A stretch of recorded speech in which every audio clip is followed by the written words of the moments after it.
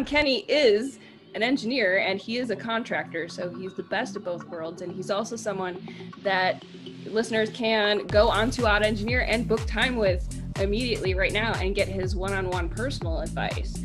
So thank you for being here, Adam. Thank you. Letting me peg you with questions. That's all right. So I used to work in automotive illumination design, and I was surrounded by CAD modelers. And when they would talk about your haloed position, it was like, oh, but if you could do Class A surface, that's hard. You know, like they would talk about it with hushed breath.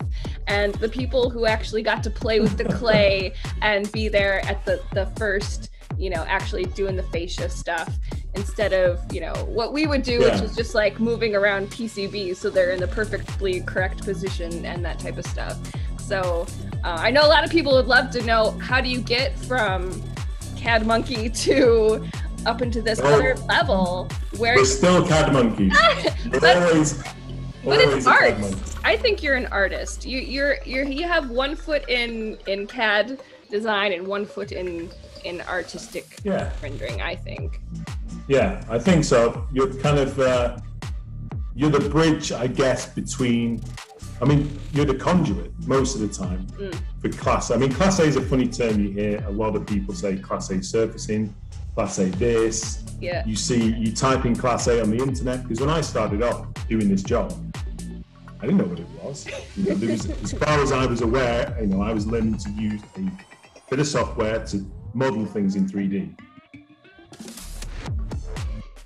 Class A is kind of a mindset, it's a methodology, it's how you do things, but you can apply that at any level. So you can be the guy who sat with concept designers and you can have a Class A mindset. You might not be doing Class A surfacing, so tolerances, super tight tolerances, really, really controlled highlights, but you can have that mindset and allow that to carry through to essentially what the Class A team will do, which is genuinely at the end of the process. So you would start off with a sketch, you have guys making, you know, working on the design theme, coming up with ideas, and then you have concept modelers trying to find a volume and make that into 3D. You'd work with clay designers who would be making clay models from that. And then eventually, as the design matures and they settle on a theme and it makes its way down the process, you get to the Class A surfacing, which is kind of integrating engineering.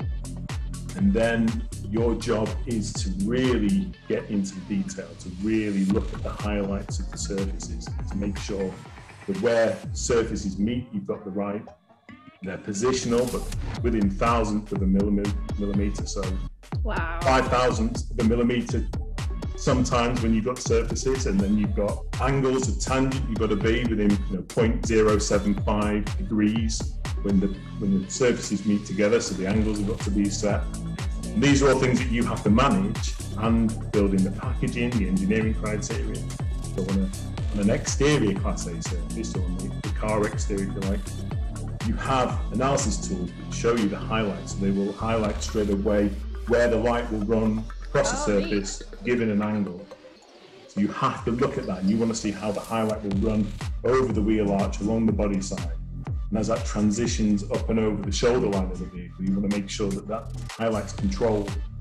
And it may be that you've got one little control point that needs to move up 1/10 of a millimeter. And and you might spend a week chasing these. Is that how you do it? Flat spots around the car. But these are things that people don't, at that level, people won't see them. So if you go into a showroom, you look at this kind of thing, wow, this supercar is amazing. You know, it looks absolutely stunning, but you don't actually appreciate what's gone into that. So my brother kept intermittently saying to me, come on, we'll be asked, do I know any modelers? And you want to be a modeler, and you're doing something else that you maybe don't want to do.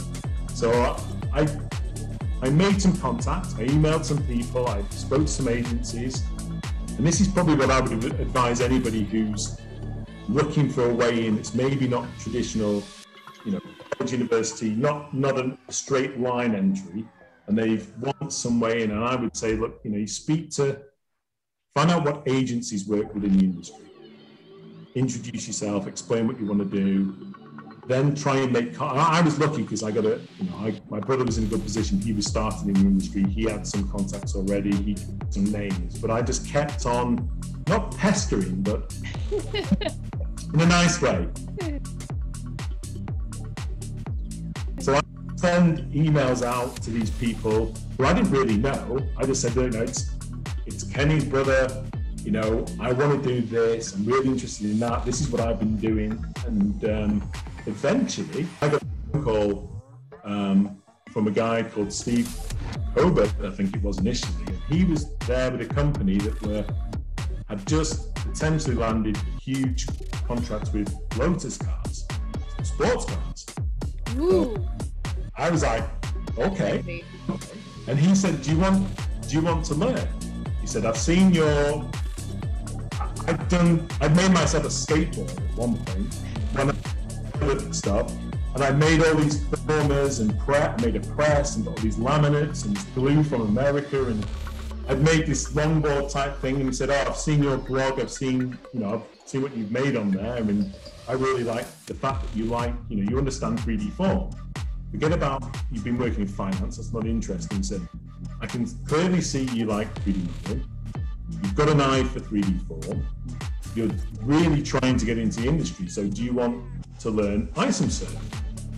And at that point, I was like, yeah, what's ISOMServe? I had no idea. Never heard of it. So I Googled ISOMServe, and this software, I thought this can't be right. And I rang him back and I said, I've Googled ISOMServe. It looks like something from the 70s. It's got smiley face in the corner. It's his tremendous colours. And he's like, yeah, that's the one. that's what we're doing. So I mentioned my first job was through a company called Envisage in Coventry, and they were as a satellite studio doing some work for Lotus, and this was a team of us. But I'll give you an idea of what the project was. It was cancelled in the thing. Aww. But that's the industry. That happens a lot. You can go 3 years on a project and that it never sees the light of day. So this was a concept design. Yeah, so that was I think this was the year before I started. This was at one of the car shows, and this was revealed as, I think Lotus at the time were going to so cool. 5 new programs, which is why they needed this team of people training up quite quickly and bringing it into the industry. And for those of the people that can't see it, because it's the podcast version, it's a very, very sexy coupe. It's just, trust us, it's gorgeous. Yeah, it's really cool. Yeah, but that may have made into production somewhat. I'm not sure. I forget what happened with that, but wow, yeah. Look at the handles on the car. They're very futuristic. But obviously with the concept sketches, a lot of the things get, not always, but quite a lot of the time get diluted down to something more feasible. So if someone came to you and they're building a new physical product, they make an appointment with you on Auto Engineer and they're like, we want this to look sharp. What kind of things can you tell me? Sometimes engineers will come and they're not bothered about what it looks like. They want to get this into there and close the model up and get it out the door. What's the cheapest way of doing it? But that might mean you've got a really horrible split line right where the customer sees it. It's going to feel horrible. It's going to look horrible. So you will then work with design or whoever controls that design of that product and say, actually, can we move this split line to here?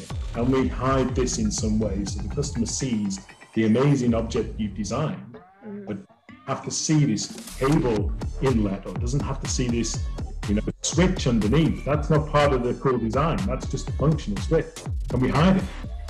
If you would like one-on-one guidance from Adam Kenney, you can directly book an appointment with him on autoengineer.com.